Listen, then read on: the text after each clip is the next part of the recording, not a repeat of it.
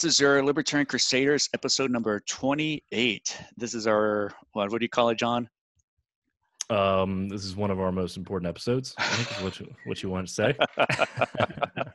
Coronavirus, self-isolation, lockdown, you name it. This is our first Zoom virtual meetup, and it's great to have Jacob Hornbeger here to start this new format of our show. I want to say thank you for coming on the show. Thank you for being a Virginian. You're not that far, apparently. I had no idea that you were in Fairfax, of all places. Yeah, you're welcome. Well, it's nice to be here. Yeah, where are y'all? Richmond. Oh, okay. I used to be an Arlington person, and then I got tired of all the people, so had to move down to Richmond. So to the good part of Virginia. I used to also live up in Nova, so all over Northern Virginia, from Annandale, McLean, Falls Church, you name it.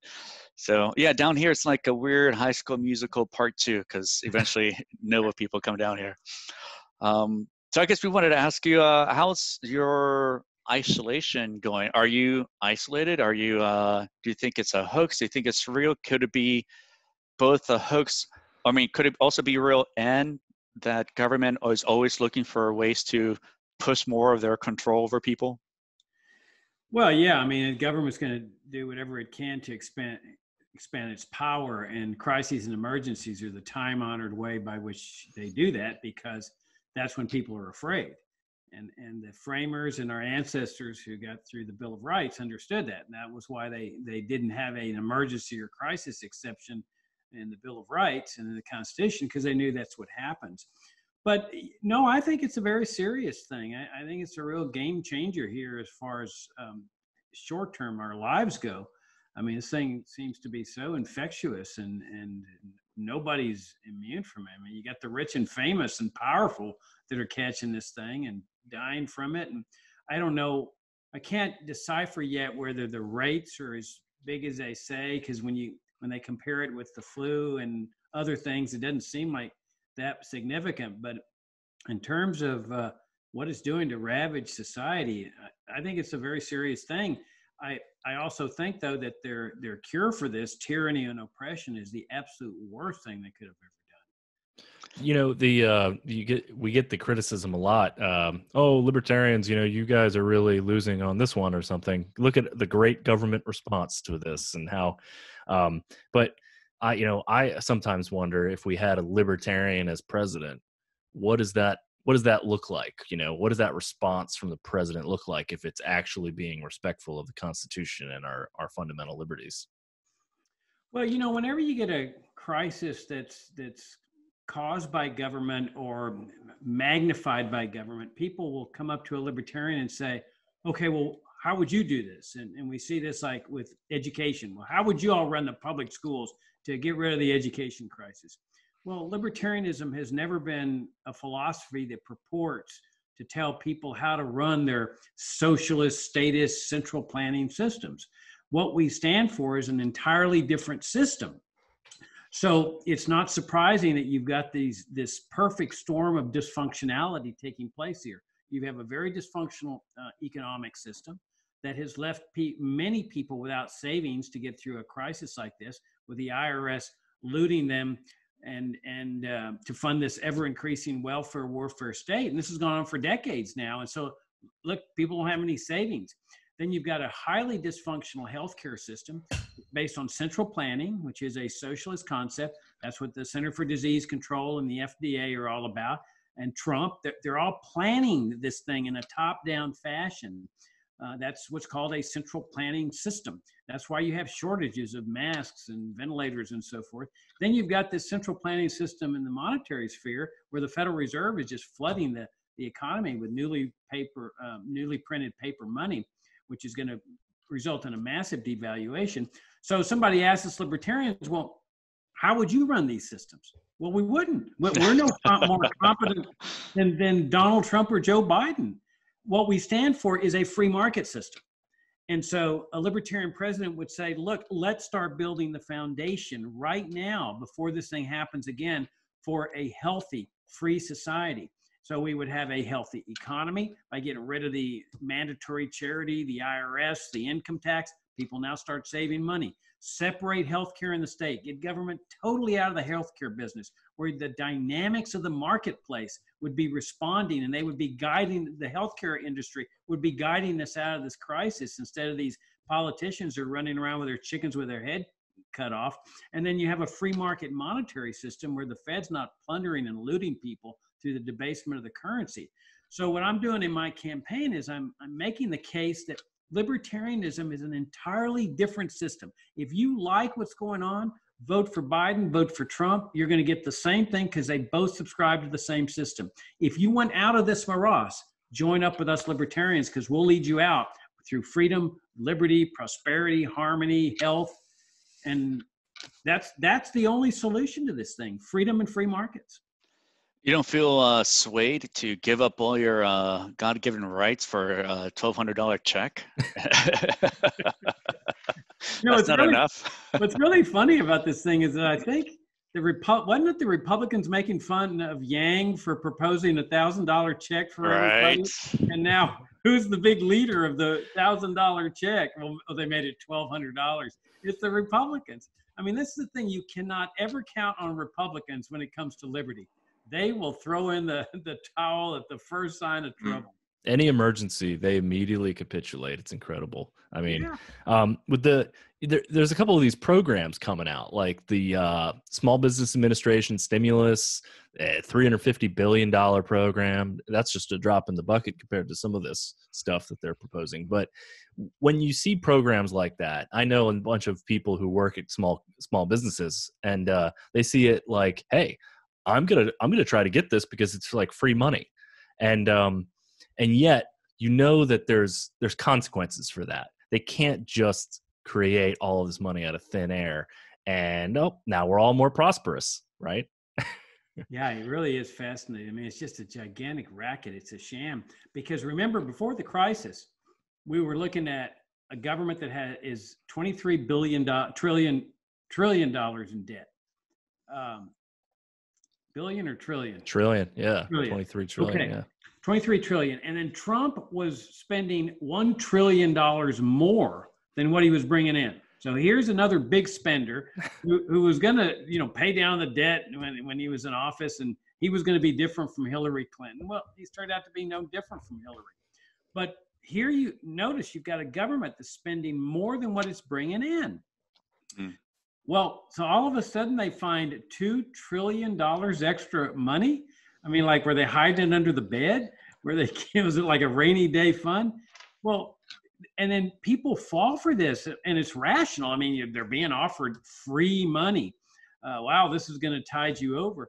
But of course, the cost is around the corner. Now, what they're doing here, it's a big racket that when the big corporations and the politically connected people, the people with lobbyists on K Street in Washington and so forth, those that, lick the shoes of the Congress, they saw that immediately they were going to suffer huge losses. Everybody was going to suffer losses, but they were going to suffer monumental losses. So they immediately come up with this word stimulus.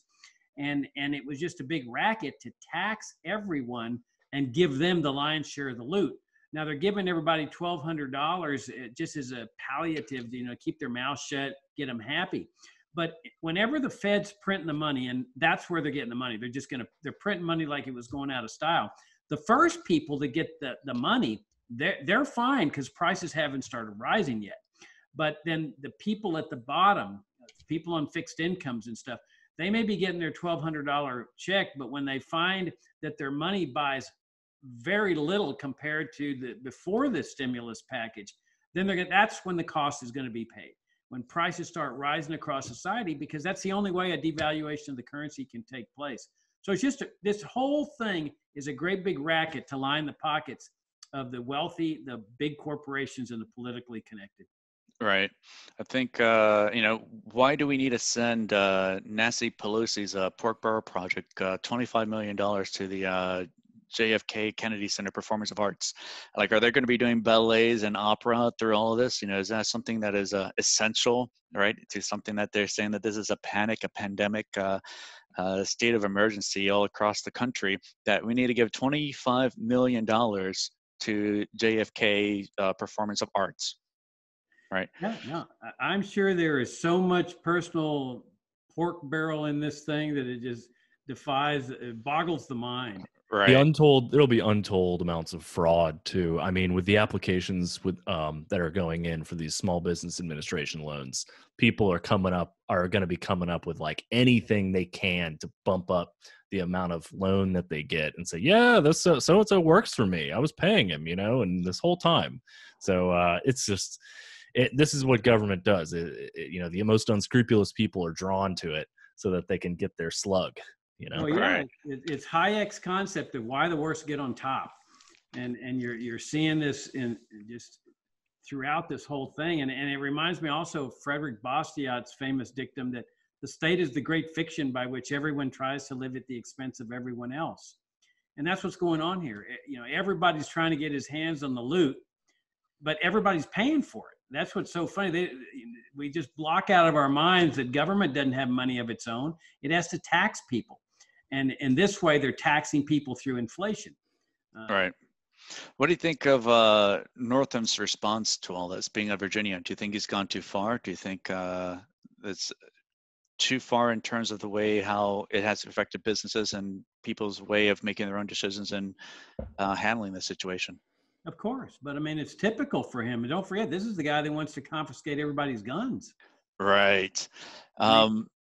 Why would we be surprised that he chooses other areas to destroy liberty as soon as the crisis comes around? Exactly. I think he extended the stay-at-home order until I think June 10th, like the day right after the primaries were to take place.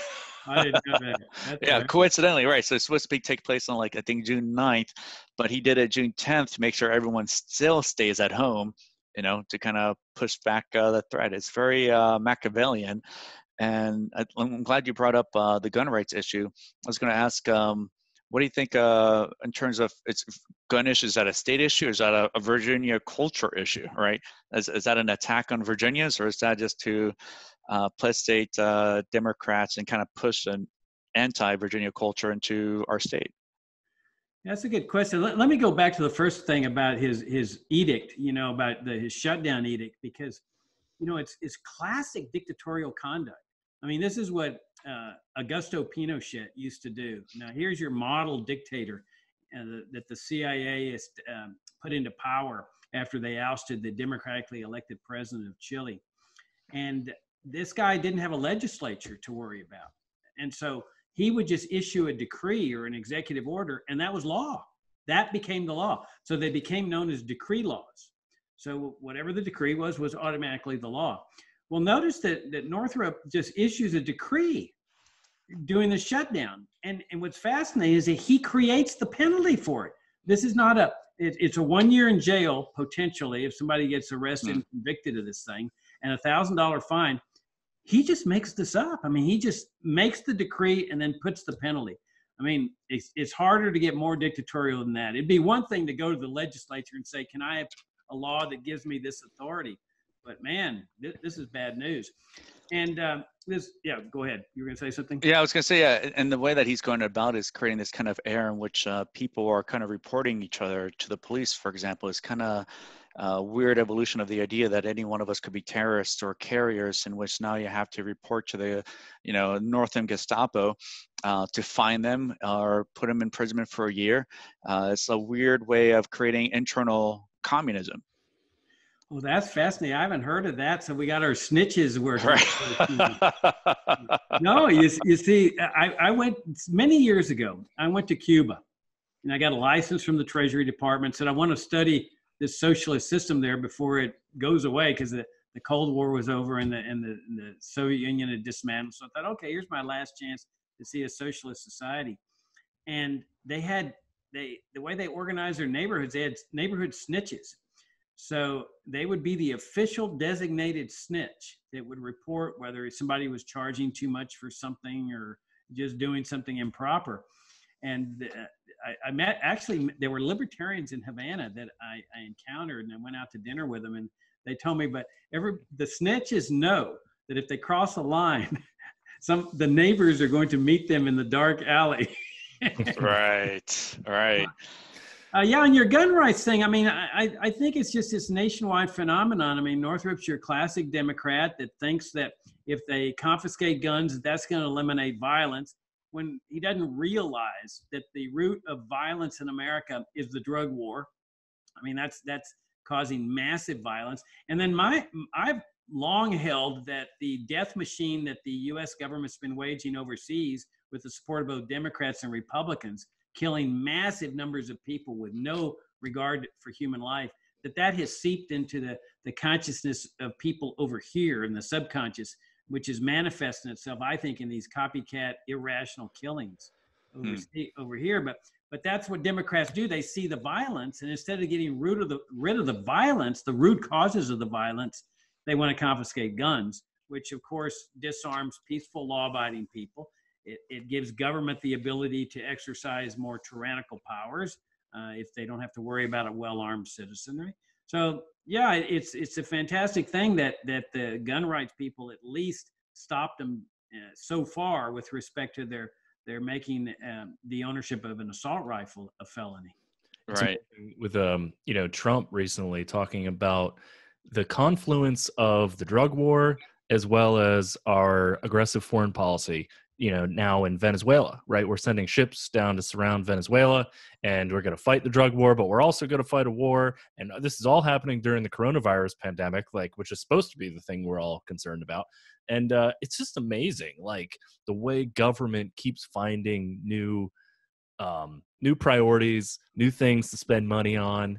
I mean, I don't know what to make of it. And just the average person, when they see what government is doing, is like, no, that's okay for them to be doing that. And I shouldn't have guns either. I don't understand. It boggles the mind. I mean, here you have all these people dying here, and juxtaposed with all this death here is all the death taking place in Afghanistan, Iraq, and Somalia, and Syria.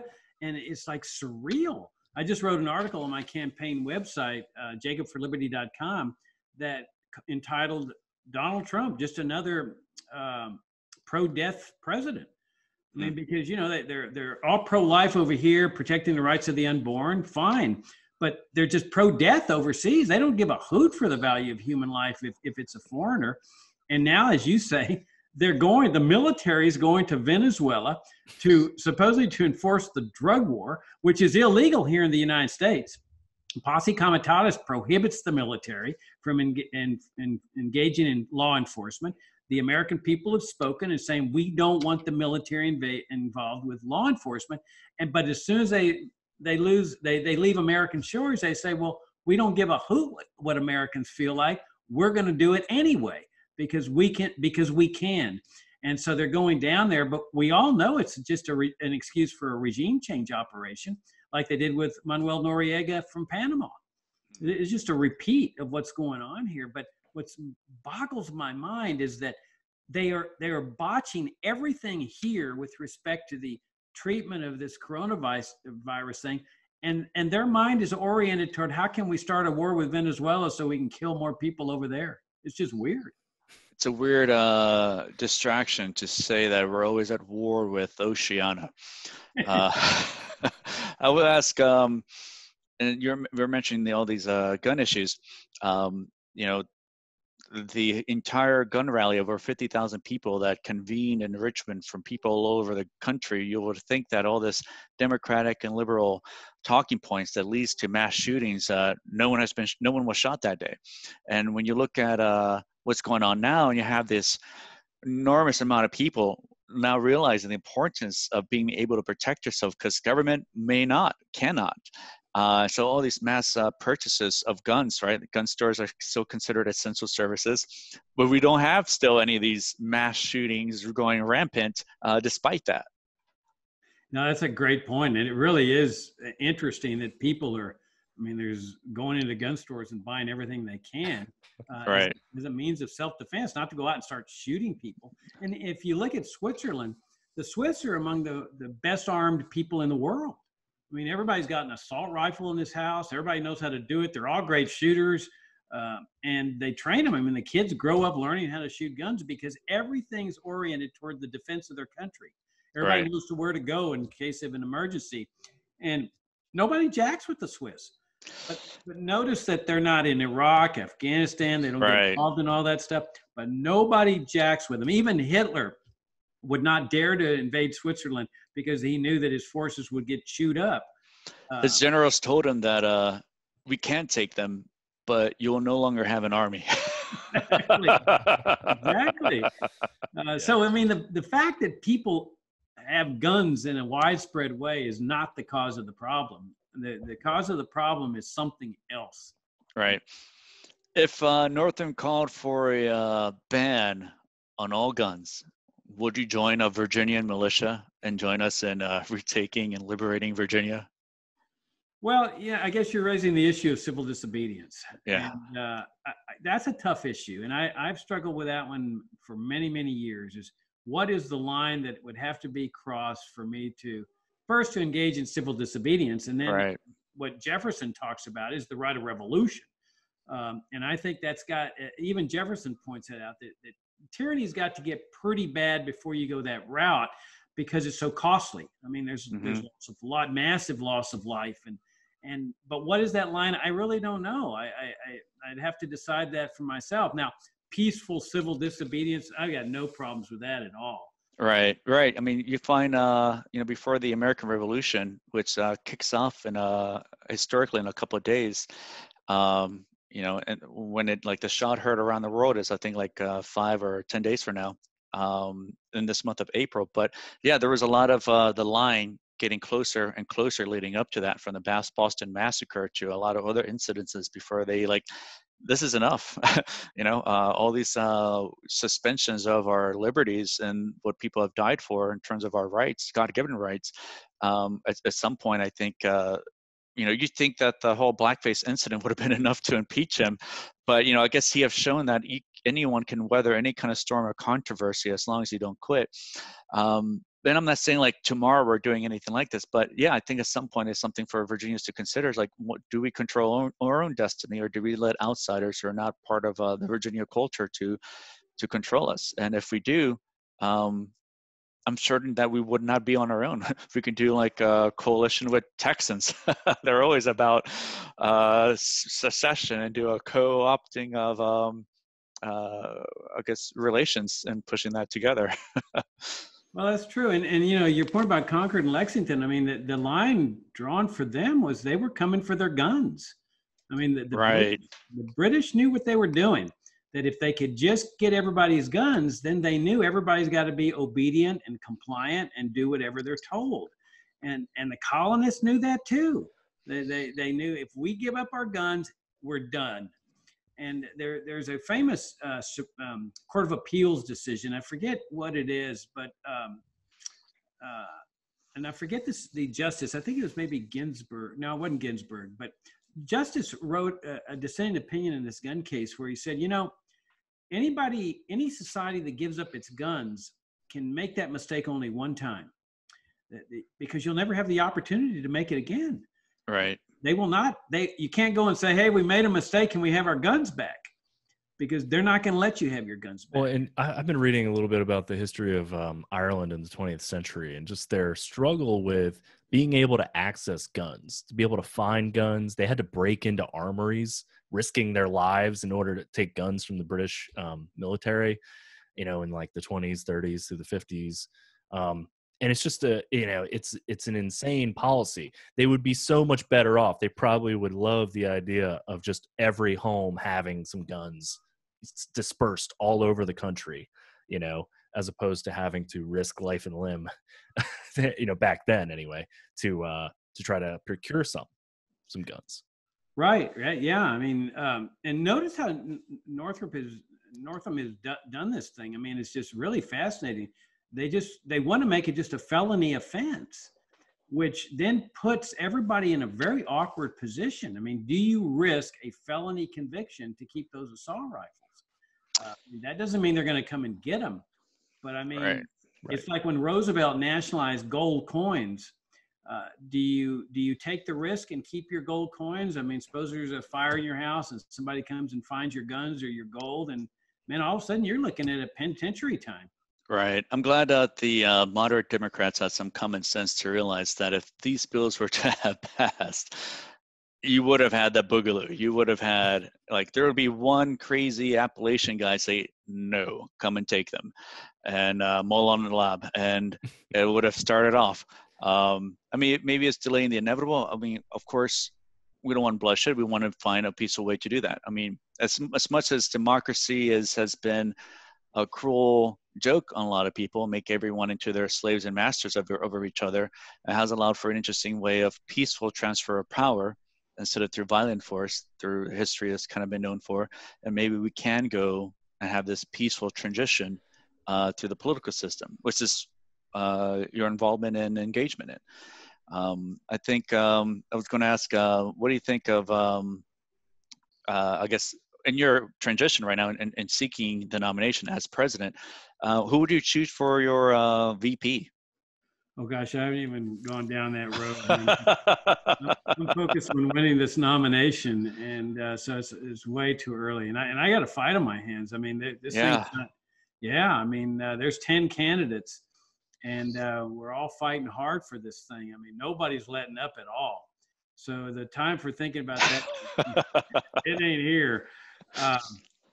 Yeah, it's got to be hard enough with the Biden and Trump, I guess, in their campaigns. I haven't heard anything out of Biden recently. Nobody, but for a libertarian, a third-party presidential candidate, to have to navigate this, I mean, nobody's ever seen anything like this. So what are some of the challenges you're facing, and where do you think? I mean, I think this is a great format to get our favorite candidates on Zoom and YouTube shows, and then we can beam them out there. But I mean, what are some other things that you're looking to do? Well, I'll tell you, I really miss the traditional format. I mean, I'd gone to 18 state conventions since last November 1st. And before that, I'd been attending state conventions, maybe about 8 or 9 or so. And I love the energy of the crowd in these. I've done 8 presidential debates since then, and you can just feel the electricity in the party. I mean, it's just the energy, and I get energized by it. I get my batteries charged up, and as a speaker, I mean, you can feel that in an audience, and all of a sudden it just gets shut down. It's just wow. But we're not letting up for a minute, so we're reorienting toward the internet. So we're doing podcasts like we're doing here today, and we're doing articles. I'm writing probably an article every other day. I just started a new video series, which are little short video commentaries on where we are in this coronavirus thing and dealing with healthcare first. I'll be going to the economy and monetary policy. We do a Tuesday night Ask Me Anything format at 9 o'clock. It sometimes goes for 2 hours because we're being hit with so many questions, and I love that. That's a lot of fun. So I think that's pretty much it. And we're just orienting everything to the internet. Yep. What brought you to want to run in this position? What brought you to, like, I have like the capacity, I have the energy, I have the commitment to drive home the message of liberty and to ignore the competitors and other people seeking the nomination. What makes you be the one that can bring us to this place of closer to freedom? Well, the reason I decided to run is I want to be free. I mean, I've fought for liberty for 30 years now, even longer, but 30 years at the Future of Freedom Foundation, which is a nonprofit educational foundation that I founded in 1989 that advances a pure, uncompromising case for libertarianism. And I should emphasize, they don't endorse my candidacy. They can't do that. They're a nonprofit. But people can get a sense of my commitment to liberty doing that. And that's what I've been doing for 30 years, and I love it. I mean, I'm the luckiest guy in the world to be able to do for his hobby a vocation, like a profession, and get paid to do it. I mean, it's just been fantastic. But I finally decided, I want to take these people on more directly rather than in the educational arena. The political arena provides that opportunity to just take the case right to them as to what they've done to this country. And so I said, the political arena does that. I'm going to seek the party's nomination. If I can win that nomination, I'm going to take this battle right to Trump and Biden as to what they've done. And this corona crisis is perfect for doing that. because, you know, people now are going to get focused. There's nothing like the prospect of death to focus people's attention. And if I am accorded the honor of this nomination, I'm gonna hit them right there with that question, that if you like what's going on, go ahead and vote for Biden or Trump. There's not any bit of difference at all. You want out of this thing, join up with me, because I will get you out with free markets, liberty, and private property, the heritage of what it means to be an American. Now, where am I different from the other candidates? Well, I am running a pure libertarian campaign. I believe that our libertarian principles are our greatest asset. There's sometimes a mindset in the party that, and I served 3 terms on the platform committee, that some of our principles are albatrosses, they're liabilities. I have never believed that. I think they're our greatest asset. And not only are they the key to a free society, they are the key to fixing the crises, to resolving, to ending the crises that Democrats and Republicans have foisted upon our land in immigration, healthcare, drug war, foreign policy. There's only one solution to this morass, and that's libertarianism. So I take a very, very hardcore stance that I think most of my opponents do not take. Of get rid of Social Security. Don't reform it. Don't gradually reduce it. Get rid of it. Repeal it immediately. Get rid of Medicare and Medicaid, the income tax, the IRS. Leave people free to keep everything they earn. They decide what to do with it. 100% voluntary charity. That scares people, including libertarians. Doesn't scare me a bit. I have no doubts that liberty works, that people would respond. They'd help the elderly that need the help. Children and grandchildren would step up to the plate. Doctors would provide free medical care. Everybody would work together in a free society. Take the troops. Many of my opponents talk about bringing the troops home from the so-called forever wars. I go further than they do. I say bring the troops home from everywhere. Korea, Europe, World War II's over, Africa, Latin America, bring them all home. And I go one step further, discharge them into the private sector. Dismantle the whole national security state, which is a totalitarian form of government. Restore a limited government republic. Legalize all drugs, not just marijuana. Drug use and drug abuse do not belong in the criminal justice field. They belong in the private sector with Alcoholics Anonymous, therapy, counseling. So that gives you a little bit of an idea what kind of campaign I would wage. And I would take this battle right to these people, both of them, Trump and Biden, and say, this is what you've done to our country. This is where you have left us. And then just pose the choice to the American people. If you like it, stick with them. If you don't, come and join up with us. Yeah, that's the dream. It's just the image of Jacob Hornberger speaking to these guys on the debate stage. I mean, Ross Perot was able to do it, and you know that to me would be a win. Is if we got a libertarian up on the stage next to Biden and Trump, and they wouldn't be able to get away with all of the nonsense that they get away with, because you know so much more than like Trump about foreign policy or economics. It's so frustrating hearing these guys get away with all of the foolishness that they talk about. And so I mean, I'm pulling for you. I really hope the convention for the Libertarian Party is able to happen. But I mean, is there any concern that might not, or is there any rumors?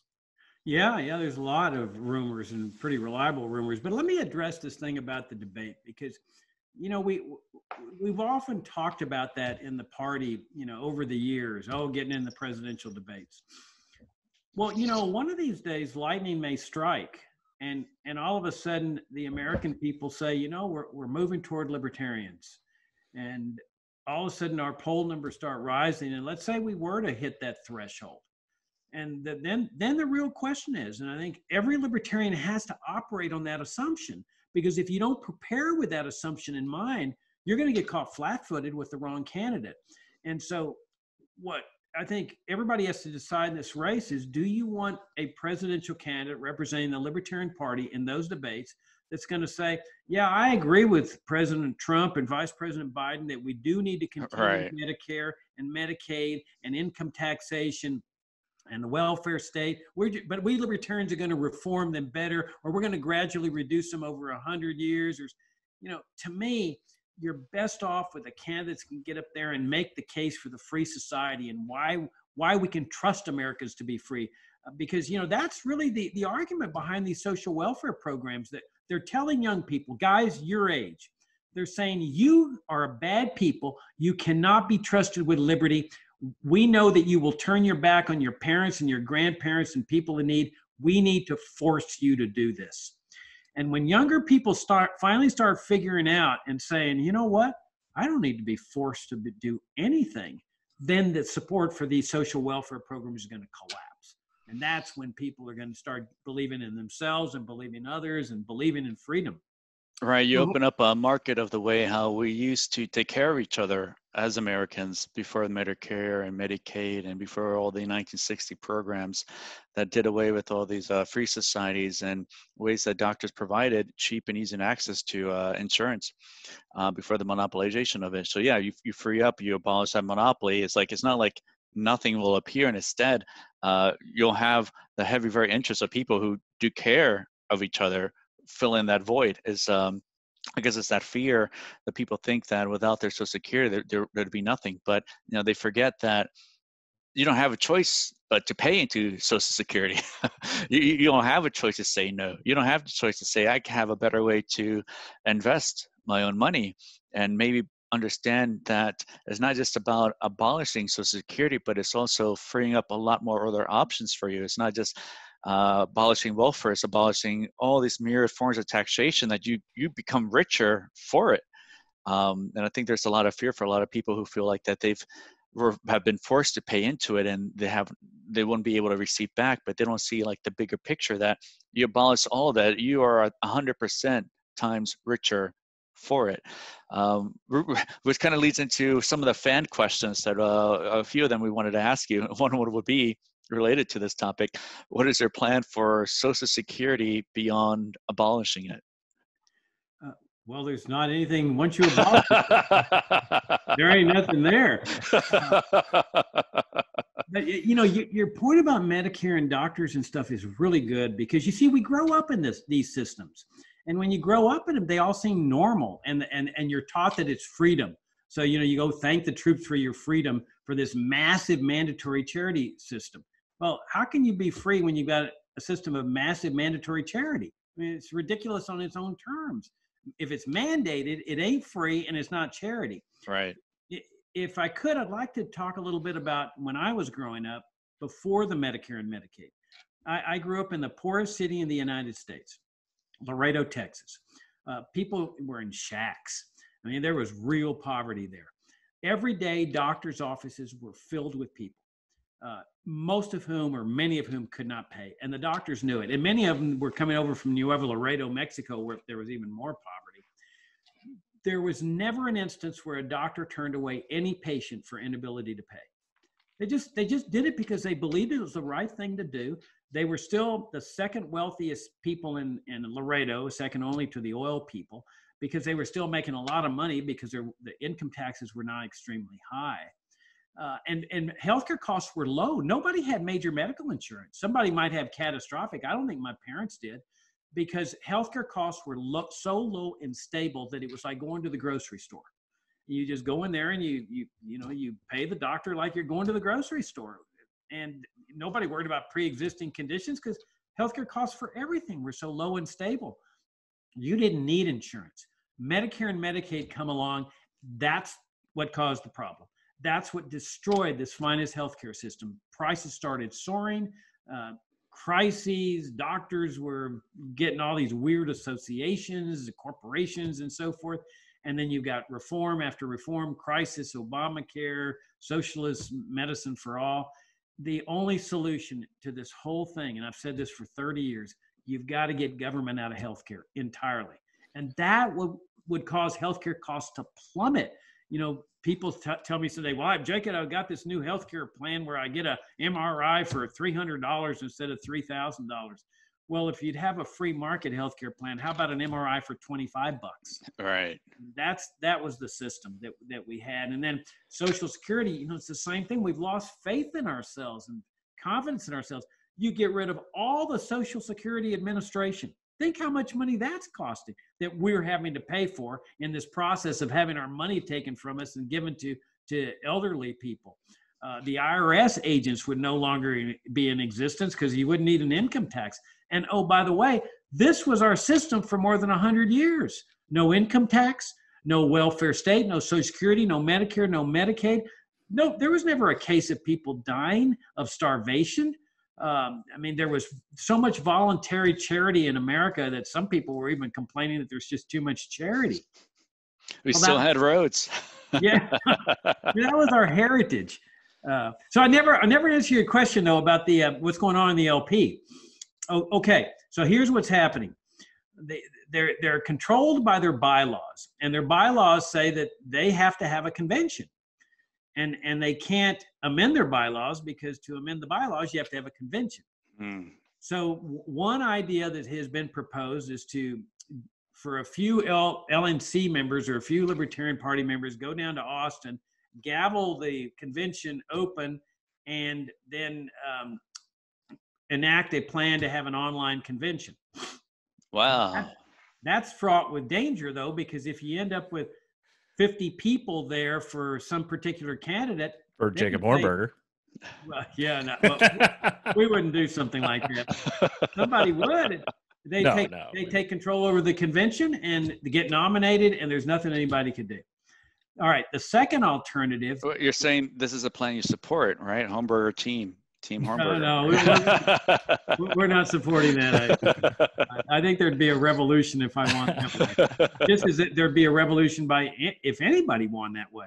Right. I mean, I don't think anybody that won that way would get very much support, but that might not matter to somebody as long as they're the nominee. Right. But the second one is the LNC has the authority to name the candidate, both vice president and president, on their own. And from what I understand, I could be mistaken, they need a 2/3 vote to do that. So that's pretty difficult. Now, they could end up with no nominee at all, which is an alternative, which I think would really hurt the party. I don't know if they could recover from that because that's what gives them ballot access in a lot of states. And then the final one is, I think, the fairest. That's the one where they poll the delegates. They let the delegates vote. And then the LNC agrees to go with whatever that vote is. And it seems to me that that's the fairest way to go. Yeah, I mean, we've all been working our butts off to help the LP get on the ballot here in Virginia. So it would be a real shame if we didn't run a presidential candidate. I mean, that would be horrible. I think that last option sounds like the best way to make lemonade out of lemons. But who knows? Maybe this thing could totally, stop by mid-May, and we just continue on as though nothing happened. Who knows? True. That's very true. Or we can just put iPads on Roombas and just send them through the convention. That's a dystopian nightmare. Just iPads on Roombas. That's society. iPads on what? Roombas. You know that vacuum cleaner that's automatic? Or we meet on like a Minecraft server and we have an avatar and we just kind of go ahead and make the procession. Yeah, this whole thing is, I would say, will change the way we do a great many of things for sure. And the impact of it will be long lasting. What do you see the future of society after the Corona apocalypse is over? That's a fascinating question because, it doesn't look like it's going to just disappear. Right. Now, I guess it's possible with hot weather. That's what people are saying, that viruses tend to go away. But would it go away entirely? And then at what point do you just play the odds? Let's say that we go into June and 1 in every 50 person is getting it. Well, do you go to a conference where there's 100 people there and play the odds? I don't know. I mean, it seems to me that until they come up with a vaccine, this could be a real life changer. I don't know. I really don't know. As to where I was going to conventions. I 2 weeks ago, I went to the Illinois convention on I guess it was a Friday night. Right. Drove to Chicago, caught a 7:00 flight in the morning to Richmond, did the Virginia LP convention, and the next day did the Maryland one. And I said, if I don't catch this thing, it's going to be a miracle. I passed my 14-day period, but the Texas State Convention is still scheduled, and that's in about, I don't know, 2 weeks or so. Wow. And I'm asking myself, well, if they have it and the state lets them have it, should I go down there? Should I if I do I wear a mask while I'm debating? I mean, I don't know. Is it worth risking your life for it? I don't know. Right. Well, we look forward to seeing how you respond to a great many of these issues, God willing. And we wish you a great success on this nomination. I think you have a great recorded track of established libertarian principles in the way you've pursued this. I think it's something that you can find absent through many other candidates. You've been fighting this fight for a long time. You know the war, you know the battles.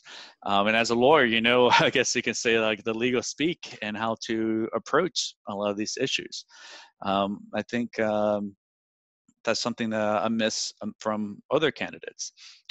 You bring with you also the advocacy of the Mises Caucus. That's true. Well, they've been fantastic. I mean, this bunch of, they're really, I think they're all young people from what I can tell, like in their 20s. And it's just been fantastic seeing their passion, because it reminds me of me when I discovered libertarianism at about 27, and man, I was passionate. I mean, I couldn't understand why the whole world wasn't a libertarian, and I was going to make Why can't you get it? Exactly. So at every convention, I've got like 3 or 4 people saying, coming right up to me immediately, Mr. Hornberger, we're Mises Caucus. We're here to support you. Tell us what you want us to do.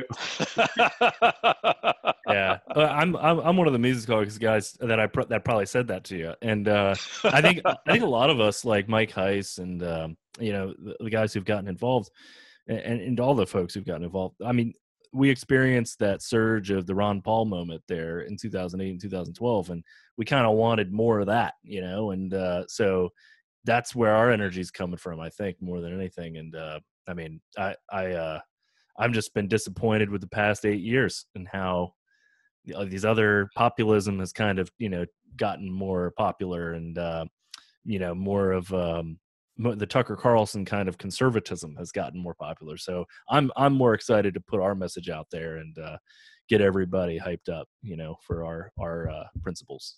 See, that's the way I feel. I mean, if people want to run a Republican-light campaign, reform, I'm not your guy. But if you want to run a pure libertarian campaign where we go into battle with who we are, okay, if we go, this is what I've been telling the party. I said, look, if you want to play it safe, go with a Republican-light campaign. That you'll get your 3%, 4%, okay. And people like celebrate, wow, we get 3%. Are you kidding me? We've been here 49 years as a party, and we're celebrating 3%. And I say, let's roll the dice and be bold that let's run a pure libertarian campaign against these people. And if we go down at 1%, that's what some of the people are saying. Oh, it's so risky. We're going to go back to 1%. And I say, okay, so what? I mean, to me, it's worth the risk, because when you act boldly, you have a chance for the big payoff. You play it safe, you'll never get the big payoff. Right. You take the risks, you roll the dice, man, let's go for it. That's what I'm saying this time around. Now, Ron Paul, I totally agree with you. I mean, he is one of my real life heroes. He wrote the introduction to my campaign book, A Passion for Liberty, and it's available on Amazon. And I campaigned for Ron heavily in 2008. I mean, he just charges up my batteries. He's electric. And I went up door to door in New Hampshire, which was quite a big deal because I hate cold weather. This is before the New Hampshire primary. And I did a couple of speeches for him in Philadelphia and Tennessee. And yeah, man, he was fantastic. So I know exactly what you're talking about here about Ron. After all of this is over and you become president, would you grace us for an opportunity to go shooting with us sometime in some Virginia outdoor range? Hey man, look, if I'm president, how much you guys going to offer? You think I'm not going to cash in on this thing? We'll get some, you know, donations from major corporations like Altria. Altria is based in Richmond. Maybe they can hook us up. It would be an honor and a pleasure to go out shooting with you guys.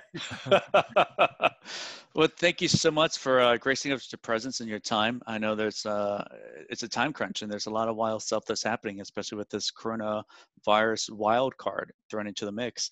But it's great to see that you're resilient and pushing forward. And all I have to say is Godspeed, Mr. Hornberger.